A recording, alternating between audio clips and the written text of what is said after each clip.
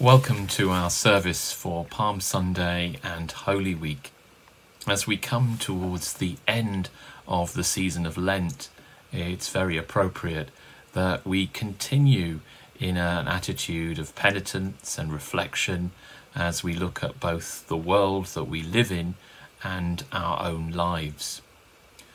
This year, particularly with the context of the pandemic and the global situation, there's so much that is on our minds about the brokenness of this world, about loss, and about the need for change.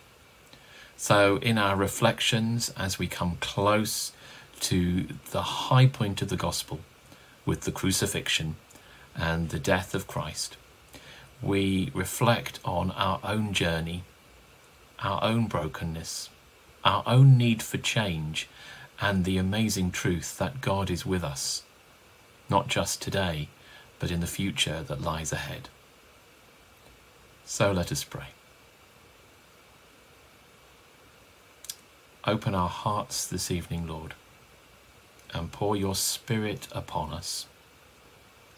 Help us to see ourselves and our world as you see it, to weep when you weep, to be drawn into your journey of change and transformation as you lead us through the cross into new life.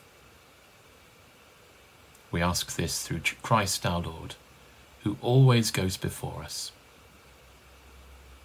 Amen.